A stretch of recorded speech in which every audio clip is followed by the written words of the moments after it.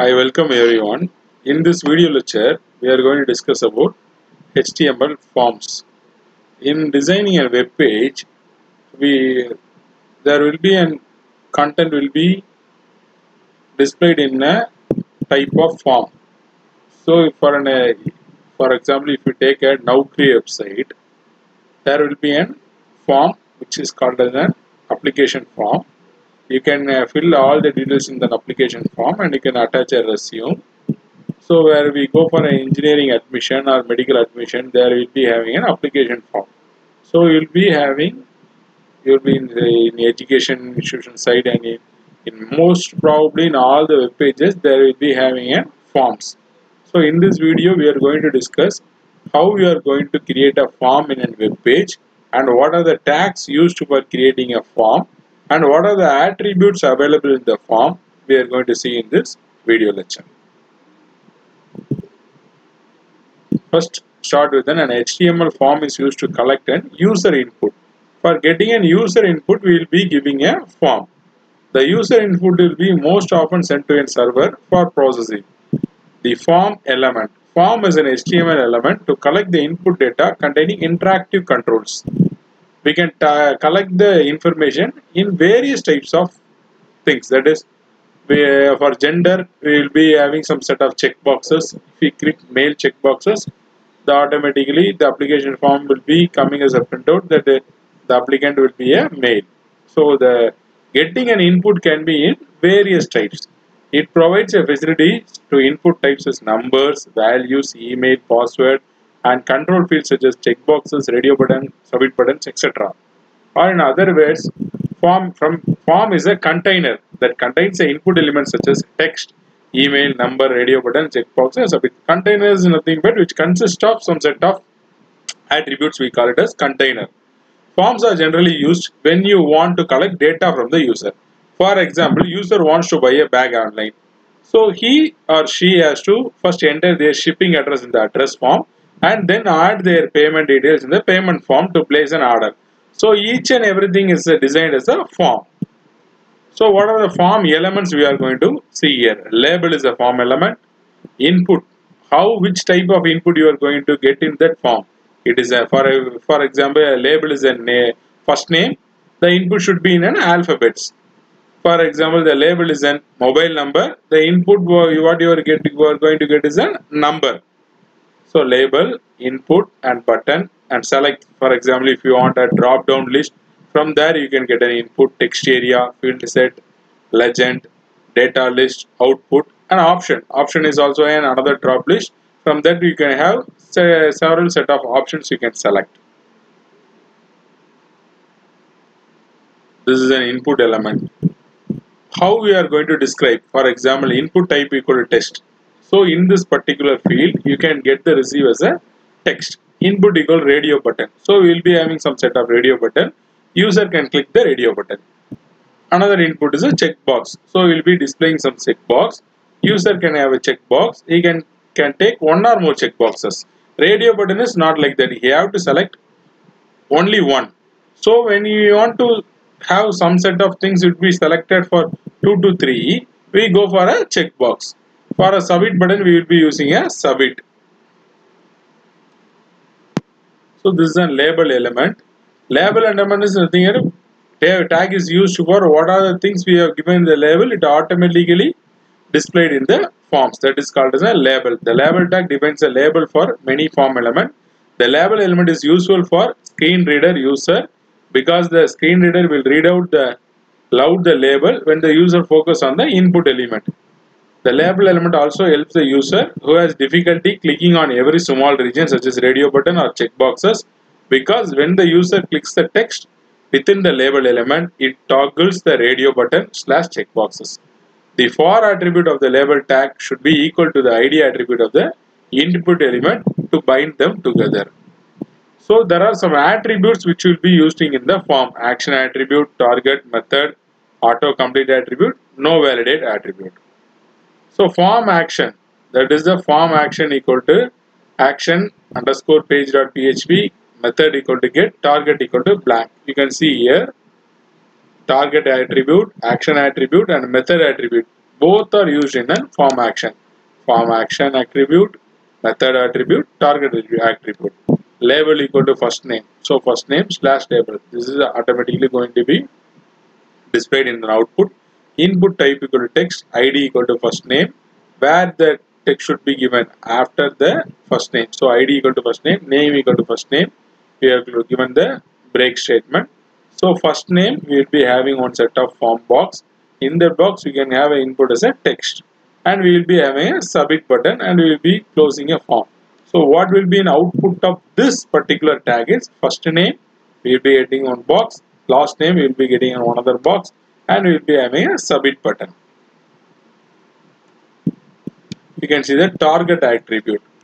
There are several target attributes. Blank. The response is displayed in the new window or a tab. Self. The response is displayed in the current window. Slash parent. The response is displayed in the parent frame. Top. The response is displayed in the full body of the window. Frame name. The response is displayed in the named frame. When we go for a method attribute, we will be using some set of URL variables. From this form, if you click some URL, you will be redirecting to another web page. For that, we will be giving a with method equal to get, and when HTTP has a post transaction with method equal to post. The default HTTP method can submitting from a data is a get method. Autocomplete attributes specify whether the form should have autocomplete on or off. When the autocomplete is on, the browser will automatically complete the values based on the values that user have entered before. No validate attribute is a Boolean attribute. When present, it specifies the form data. Input should be validated when submitted.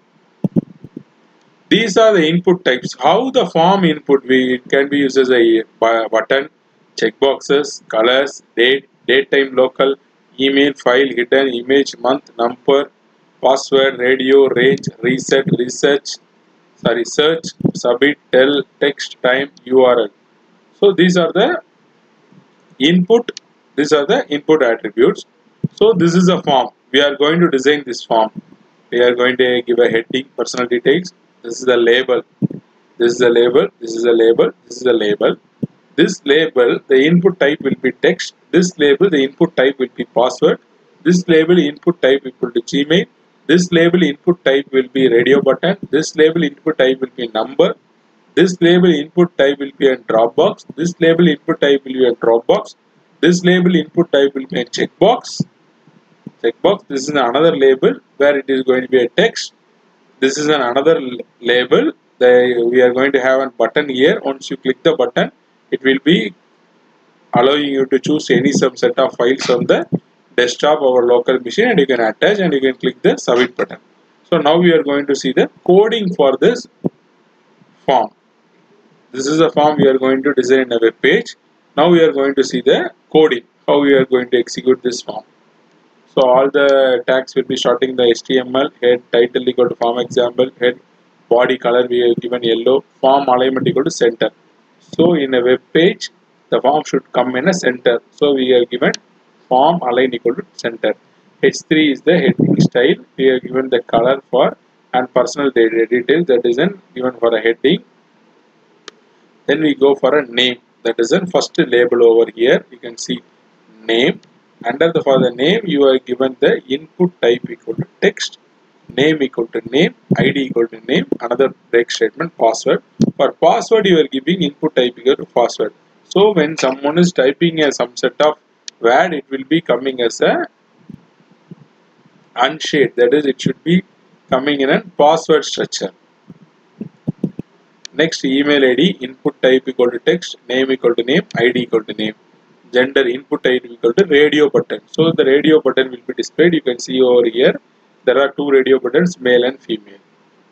So input type, name equal to radio group 1, value equal to radio, ID equal to radio group 2, female, BR.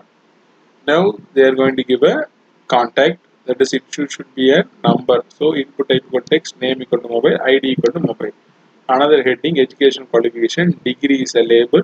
Select name equal to degree underscore ID equal to degree, ID equal to degree. Option selected. We are going to give this option, that is select group. From there we are giving an option BCom, BSc, BCom, BA. Here we are going to this much of option. We are closing a select tab by slash select and BR. Option is closed, then enter. Each line we are closing an option tag. Then we go for another label engineering. Select name equal to ENG, ID equal to ENG. Select option equal to select group, and we are giving option. We are closing the selected. We are going for another label of hobbies. It is a checkbox. And another input type we give a checkbox for books, reading books. We bring another heading as address. Text area equal to text area, which consists of 35 columns and 5 rows. So 35 columns and 5 rows consist of some set of words can be given in an address. Attach resume is a file field. File field is a name, ID equal to file field, which you take to the local machine to attach some set of PDF file, Word file, JPEG file, anything. Input type equal to submit, value equal, we are keeping a submit button.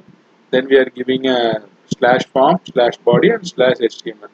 Now we are going to run the same coding and we are going to see how the output will be.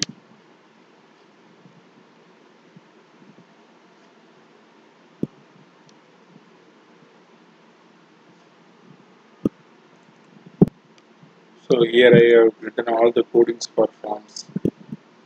Form align equals the same thing I have written. Now I am going to save this file. gg.html I am going to save in a desktop. It is already there. I am going to replace it. Now what I am going to do is I am going to execute this HTML program. You can see over the form is there.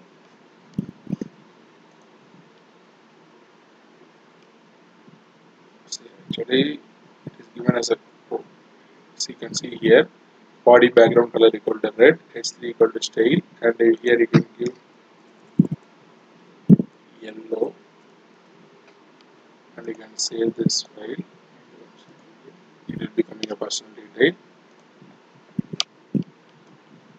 So you can see here the heading personal detail is displayed, name is a label displayed, input type equal to text, so you can write any text that is given, input type equal to text, ID, password equal to password. So whatever thing I am typing in there, it will not be displayed because we have given the input type as password.